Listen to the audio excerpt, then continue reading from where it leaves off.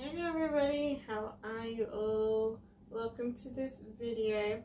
Today's video is my upcoming TBR for November, December, and maybe going to January as well, but definitely November and December to finish off the year. So I love Christmas, so there's a bunch of Christmas books, obviously in December. I probably won't get through them all, but I'll select some of what I've got. I then have a book for when I'm away for Christmas that I want to try and read as well. If not, I'll put that one into January. And this month into December, in particular this month, I'm focusing on books that I have the first book of the series for as well, just so I know if I want to continue with that series or not, if I like it, or if I'm just gonna not worry about buying the rest of the series, that kind of thing. So that'll be scattered as well. It's actually, I know, close to the end of November, and I have been busy reading this first book that I'll show you. It's the first book in the Inheritance games, obviously the Inheritance games, book number 1. It's by Jennifer Barnes, and I'm up to chapter 60, page 281, I think. Yeah, so I'm nearly toward the end of it. I'll read the back for you. She came from nothing. Avery has a plan. Keep her head down, work hard for a better future. Then an eccentric billionaire dies, leaving her almost his entire fortune, and no one, least of all Avery, knows why. They had everything.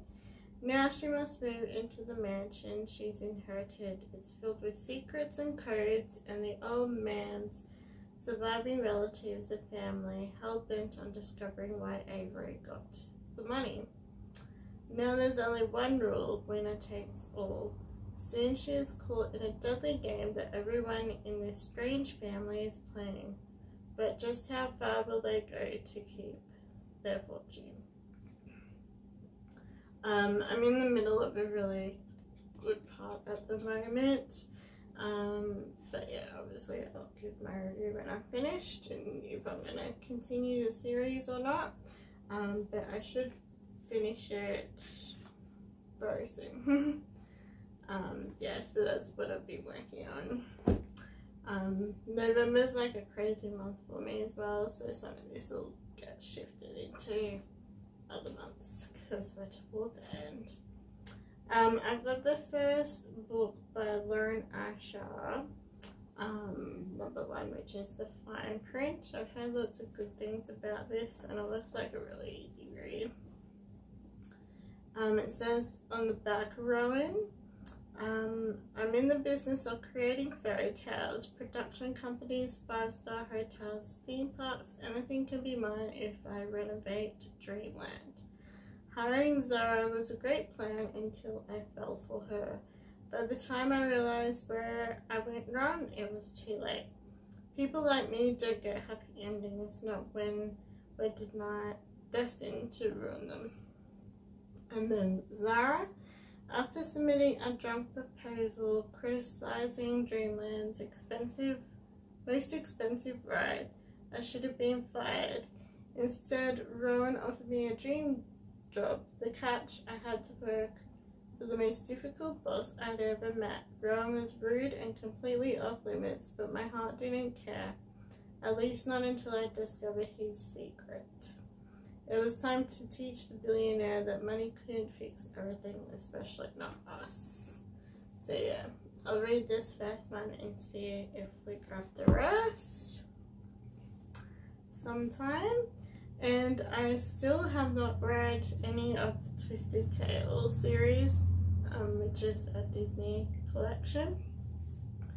When I look on Google and stuff, the first one is A Whole New World, so I need to read that one. I also have on my shelf the second and third one as well. A Whole New World. Discover what would happen if Aladdin had never found the lamp. Aladdin is a street rat just trying to survive in a harsh city, while Jasmine is a beautiful princess about to enter an arranged marriage.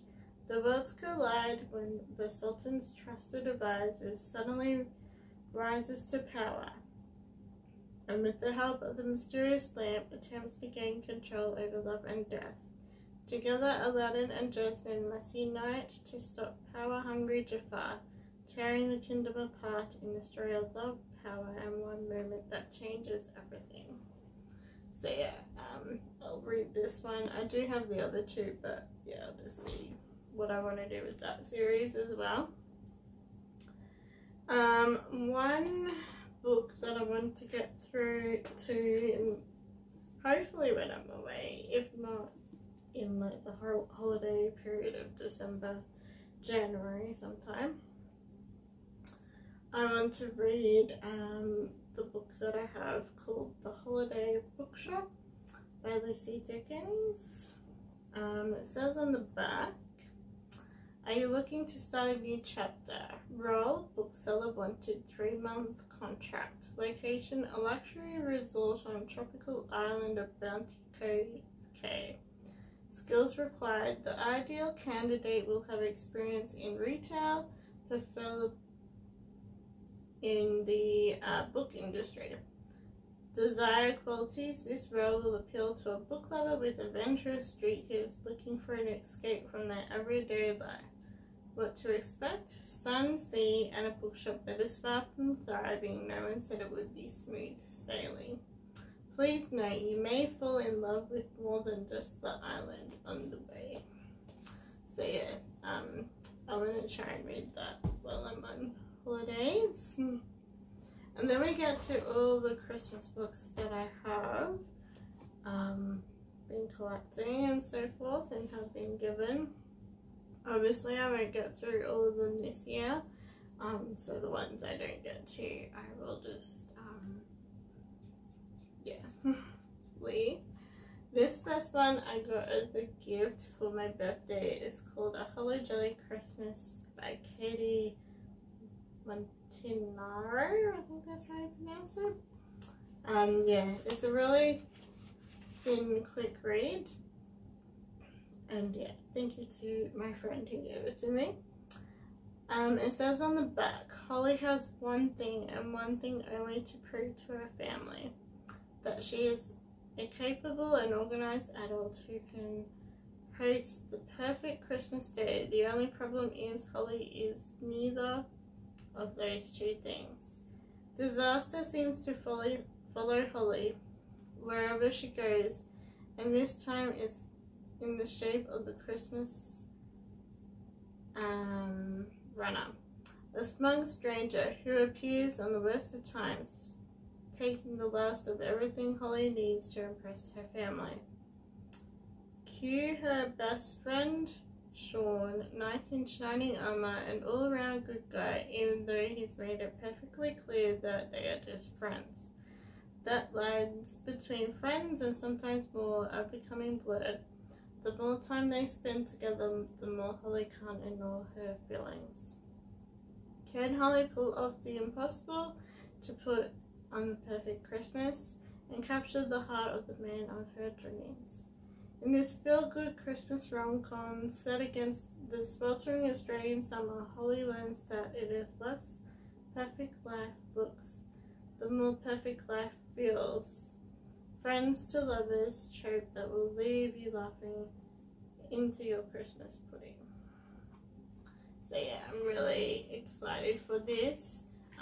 This as well, I'm with my friend, we're doing a buddy read of it, which is my first buddy read ever, so it's going to be a really fun experience.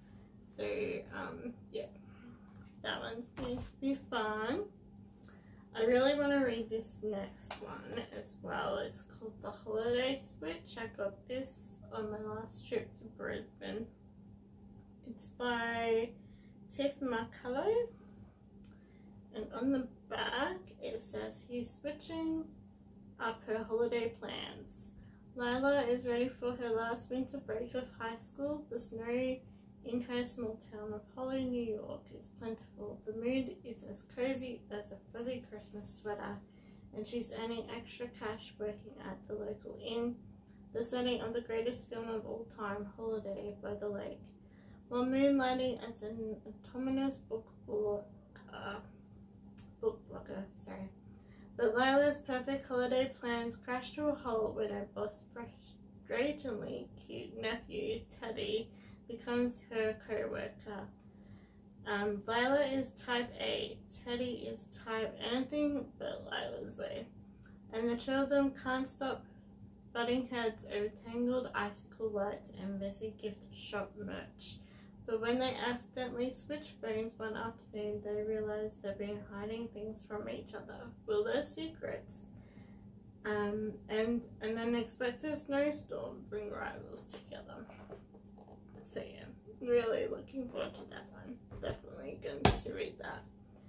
These next three I probably won't get to, but they're handy for either this Christmas or next Christmas. And I've gotten these. One I got from a little library, the other two I got from a book sale for $1 each. This one is One Christmas Star by Mandy Bacot. It says on the back that Emily is set to have the worst Christmas ever. Her flatmates moved out and she closed her heart to love, and she's been put in charge of writing the school's Christmas show with zero music ability. Meanwhile, disgraced superstar Ray is desperate need a quick PR turnaround, waking up from a drunken stopyard to a class of 10-year-olds. Snapping pics was not what he had in mind. Ray needs Emily's help to delete the photos, and she needs him with the show. As they learn to work together, they may open their hearts to a second chance of love. And this is like a perfect thing for me because I run my own music school, so I know all about all that sort of stuff. I'm not sure if I'll get to it this Christmas, but looking forward to when I do. These two are The Christmas Wedding Ring by Susan Mallory. This one I got at a book sale for like $1, so can't beat that. It just has a bunch of reviews there. Oh, it says in here, I think. Yeah, on this bit. In her youth, Molly couldn't help crushing on Claudia's bad boy Dylan, even though he had eyes only for her older sister. When things didn't work out between them, he said goodbye to Molly as well, vowing that they had a great adventure when she grew up. Years later, dumped by her fiance just before Christmas, she is finally ready to take Dylan up on his promise. A guarded Dylan always had a weakness for Molly, and when she waltzes back into his life grown up and gorgeous, he's stunned. So why not whisk her away for some no strings attached fun? Laughter-filled days and late night kisses are changing Molly's life for good. The only gift she truly wants now is Dylan's love. But when he discovers the secret she's been keeping, she may lose him again, this time forever. So yeah, typical love story. Oh, that's what I was gonna say before I do the last one. If you're wondering where my cool book shirt is from, I found it on Shein. Yeah, and I really, really love it. Definitely gonna be wearing it heaps. This last one is a really big one, and I probably won't get to it this year.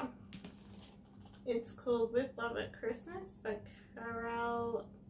Carol Matthews. This one I also got for $1 at a book sale as well. Juliet adores Christmas. She loves presents, the tree, the turkey, the tinsel, just everything.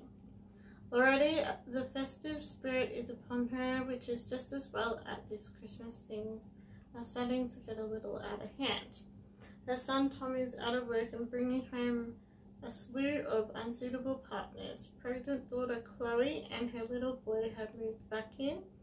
Juliet's father Frank is getting over a heartbreak of his own, and Rita, her mother, is behaving radically each day.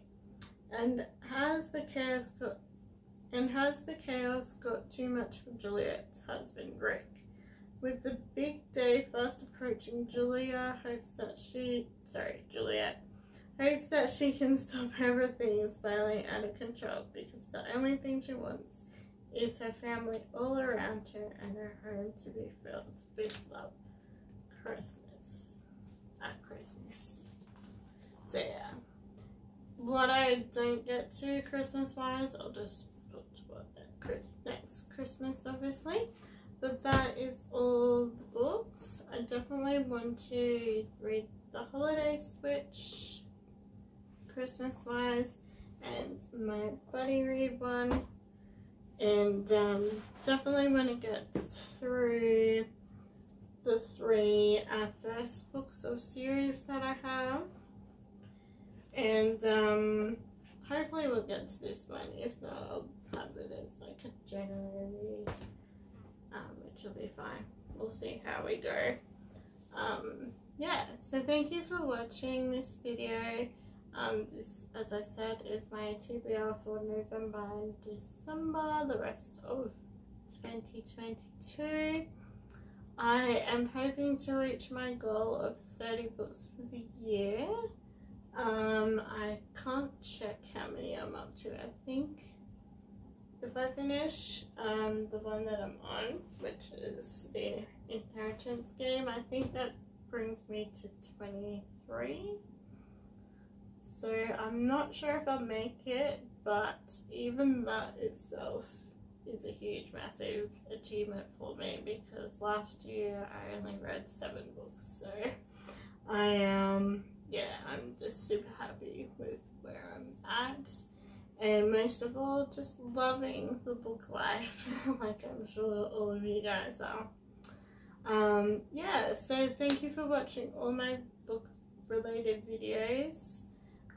Stay tuned on my Goodreads, which is under my name. I'll pop that in the description for you all, and also at my Instagram as well, Evie's blog, because if I do like a book haul or something like that, I'll just pop it onto there with a photo or something until I get a chance to film it.